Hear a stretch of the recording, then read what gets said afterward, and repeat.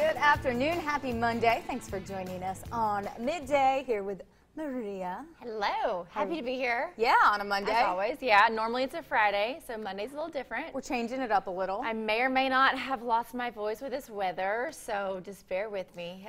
It's not the weather. We had a busy weekend, Maria. You think that's what it was? Yeah. We did. Friday, we had a bachelorette party. Yes, makeshift. We also, you sometimes meet people in your life that you just kind of need at the right moment. I agree with that. Yeah. That happened Friday night, don't you think, for all of us? Yeah. Have you ever had that Magic. scenario happen where maybe it wasn't the most ideal situation, and then come to find out? You run into them, and then it is the ideal situation. I That think. was Charlie from Ohio. Yes. So Charlie from Ohio is in a band, right? No, she's not. Oh, that's she's Charlie. Not. That's the next night. Charlie from Ohio. I know who Charlie from Ohio is. Yes, she was amazing. And, you know, she was a prime example that sometimes an apology goes a long way. And to have the guts to apologize after not being so nice to us at first. Something happened at the bachelorette party.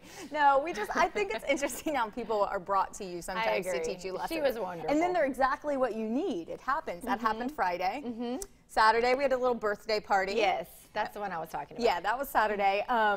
We also heard some music at a local restaurant here. That was also very inspiring. It was. His name's Brad. Brad, we were very, very impressed. Neither one of us are musically inclined, No. let's just say this. But the drummer, he was so passionate. So passionate. That's the thing, is it's not just his talent, it's that he was so into it. And I can really value that in somebody. Yeah. And so his passion was contagious, and we caught on to it, and we have a big announcement. We have decided to start a band.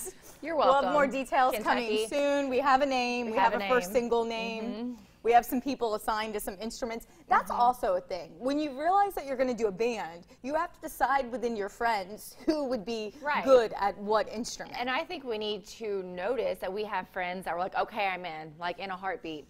And that speaks volumes as well. We have a guitar player, so it's going to be a good band. Yeah. But anyways, that was our Stay tuned. weekend. Hopefully all of you had great weekends as well.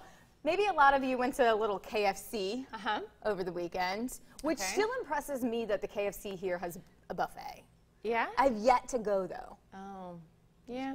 Hello, Miss Kentucky. You haven't been to the KFC buffet?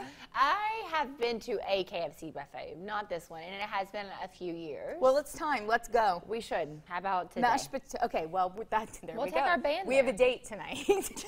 All right. Well, some people like KFC so much. Listen to this. It's finger licking good, right? Well, one of the chain's restaurant owners in Australia believes his restaurant deserves a Michelin star. Okay. Yeah, there's not a wine list there, but he says they use fresh chicken every day, adds hand breading, and prepares the chicken requires some skill, obviously Michelin star skill.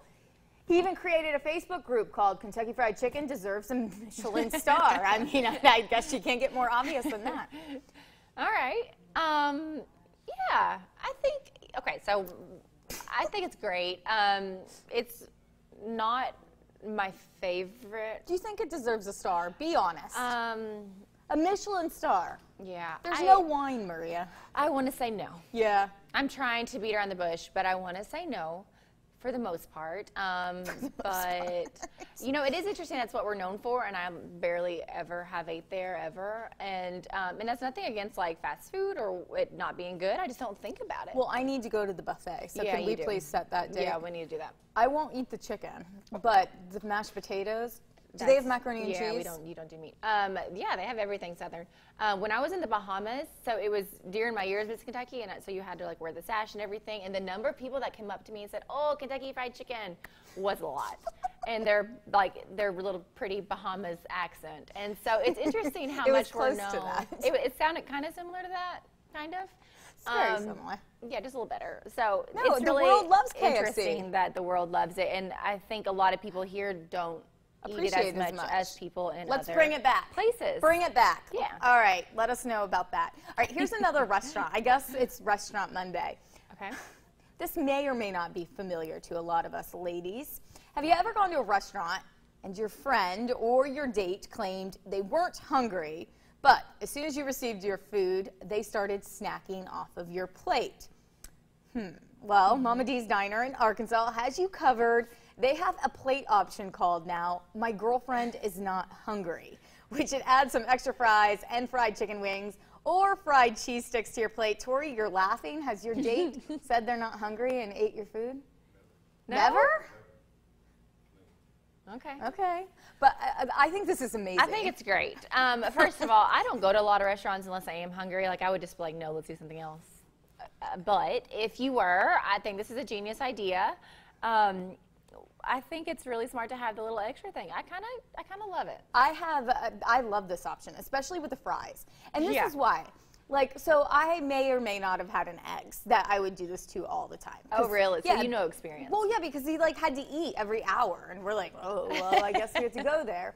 So I wanted the fries always. Okay. But that's all I wanted, and not enough to order an entire fry thing, because then you're guilty if you eat all the fries. That's what I was going to say is I believe that samples don't have calories. That's exactly. If it's on someone else's plate, it doesn't have calories. No. So for that reason, more than the not hungry thing, because I would just say I'm hungry or not, I would eat them because it's suddenly calorie free. Yeah. And, you can get by with it. It's, so and you don't have a quantitative count because he ate some of them, like so an you order. didn't eat all of them. Right. But after a while, they start to get a little bit annoyed. So this is good. I like this option. I do too. I don't know if I would like this option if whoever I was with just went ahead and ordered it. Yeah, like they just assumed. Like I'd be like, I'm not hungry, and then they just I would be okay with it because again, it's like you're not guilty for eating the fries. It's like you didn't order the fries; they ordered the fries. That's true. That's true. They need like a code word for when they order it. It is super cute, and a lot of friends. This turns into an issue because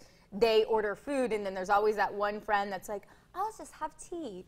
And then they're like eating all their like stuff, and and then they could end up not friends anymore. So My Girlfriend's Not Hungry platter. It's a great idea. Such a good idea.